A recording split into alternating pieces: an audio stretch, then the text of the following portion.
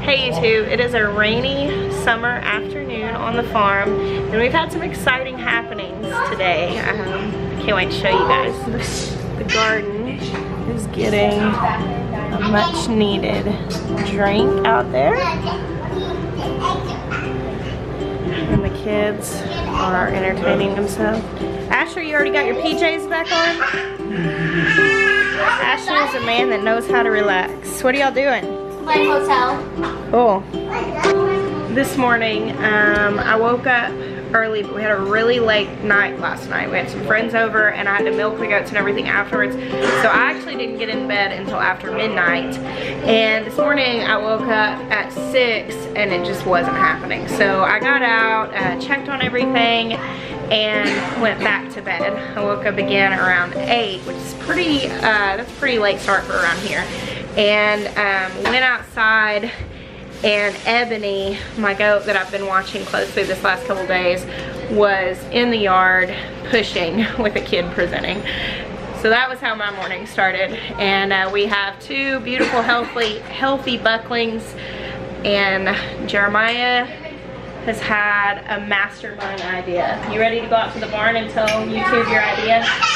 Yeah. Swinging in the rain, huh? Yeah. That's fun.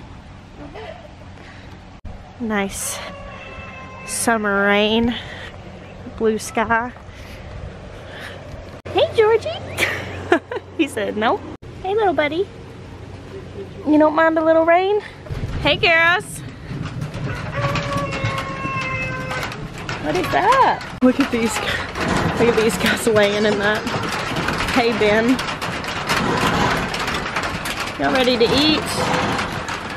They're like, no one ever feeds me. Hey, Eb. So Ebony is the goat that the kids call Grandpa because she has a beard. And she is our oldest goat. She is 8 years old, which is significantly older than the rest of ours. Goats typically live to be like 15 to 18 years old. Ebony is a really big goat, so she'll probably be on the shorter side of that range. You want to grab the babies? Let's show YouTube these beautiful boys.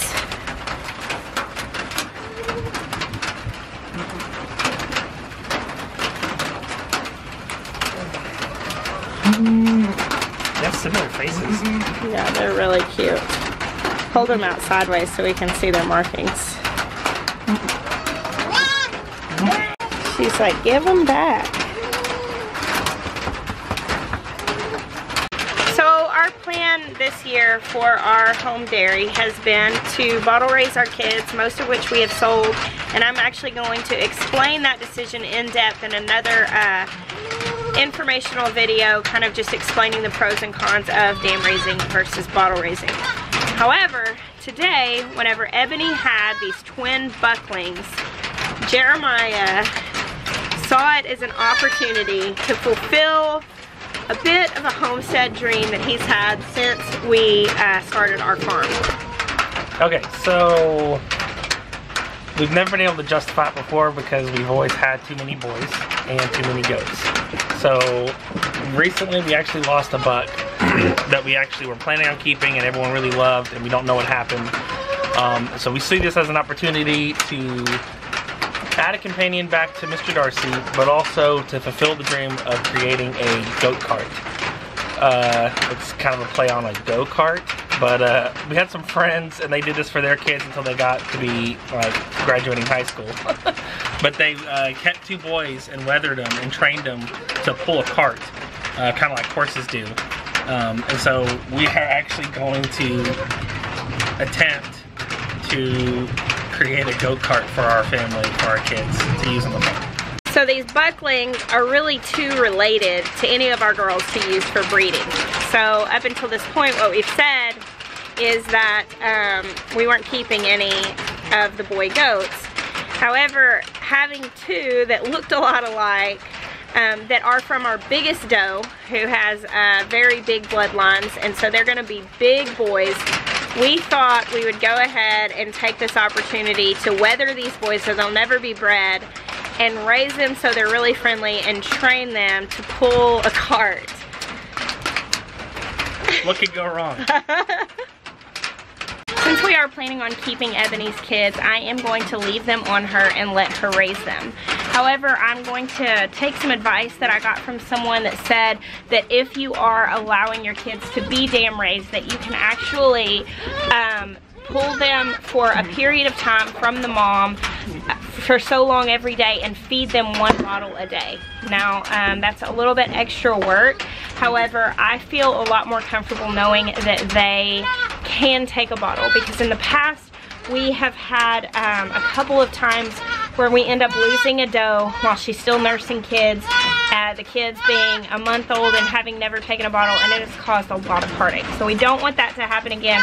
We also, because we are keeping these kids for the purpose of training them to pull a cart, we definitely want them to be friendly and socialized. So giving them a bottle every day will serve that purpose, and but letting her raise them primarily will be less work for us.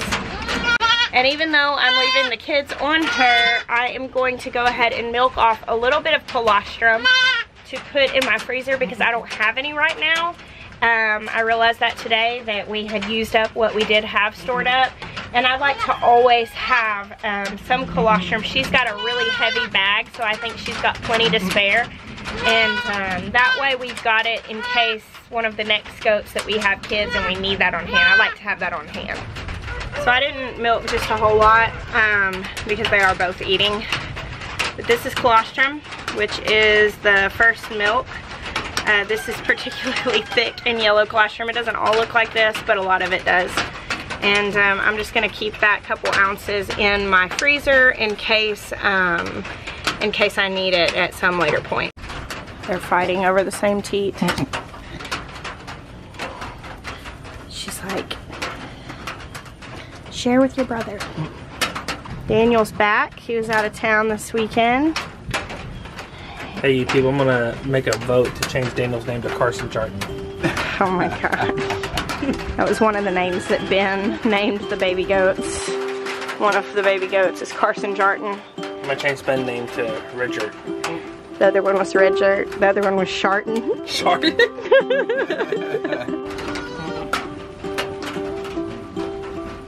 Hey beautiful girls. Hey sweet girls. I need to do a video like introducing you guys into my my goat herd, because I am absolutely smitten with them. They're the best goaties in the whole wide world, aren't you? What are y'all playing? Hotel? And what room is this? The VIP room. Nice. Can I stay in your VIP hotel room with you? What hotel room is this? The dining room hotel. Oh, this is the dining room hotel room? Yeah, that's the bed. That's what Toby wanted it because he was underground. Oh, these are the room contracts? Yep. Nice. This is a legit establishment, isn't it, Ben? What is this? My money. Oh, your money. That's just how they pay us with Legos. You're rich. I ran down to the garden because I knew it was about to rain, and I had some ripe tomatoes to pick. I didn't want them packing any worse than they were. And I found this, which the stem had just broken, and this was just laying in the bed. So I'm thinking I might try to fry these dudes. Okay, so we have been talking about what we're gonna name our goat cart team. Jeremiah had suggested a few different things. I'm a big nerd, so I was thinking like, you know, Kirk and Spock, Thor and Loki. Also like to... Daniel suggested Maverick and Goose, but Maverick and Goose, I like Top Gun, it's classic. I was thinking maybe NASCAR drivers, because they're gonna be goat cart, like Jeff Gordon and Dale Earnhardt, and call them Jeff and Dale, Shake and Bake. You can do like a Talladega Nights thing, I don't know. So, anything else you can think of?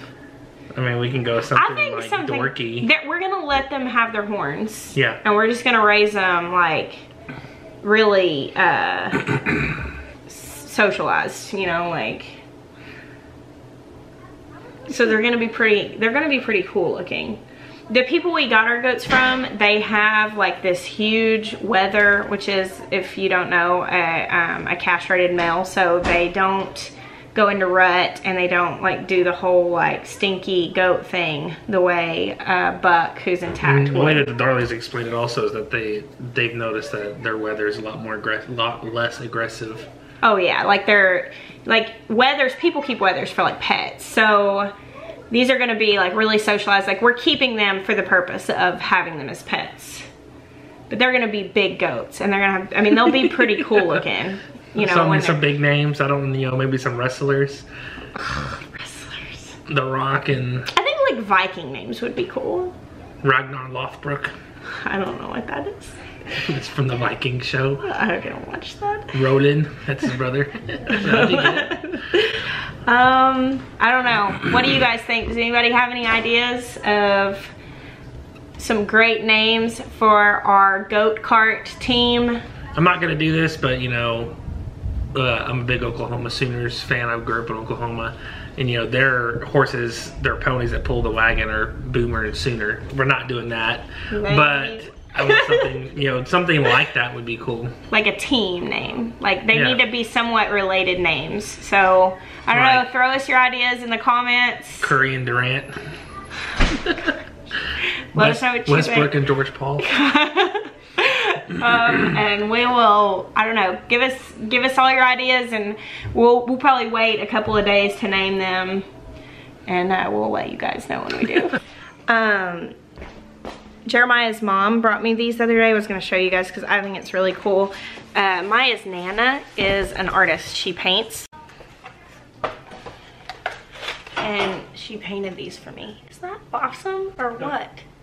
She painted them from photos of our own chickens. Yeah, she painted these from photos of our own chickens. Like, actually, we had to cull our entire flock last year because they got a respiratory disease, and we had bred for egg color, so we had really, really neat chickens. And these are pictures from my Morans. Aren't those amazing? Made me so happy. And I mean, like, they're treasures. His Nana made them. Like, that's pretty cool. Like the rain is settling down a little bit. It's still sprinkling, but not too bad. Something kind of cool I'm gonna show you guys here. These cherry tomato plants, these volunteer in this planter bed that I have right by my front door every year. Because like a few years ago, our friend Jake, I didn't have anything planted there, and it just kept being weedy. And he just stuck a tomato plant in there just randomly, and since then, it's just reseeded from fruit falling off.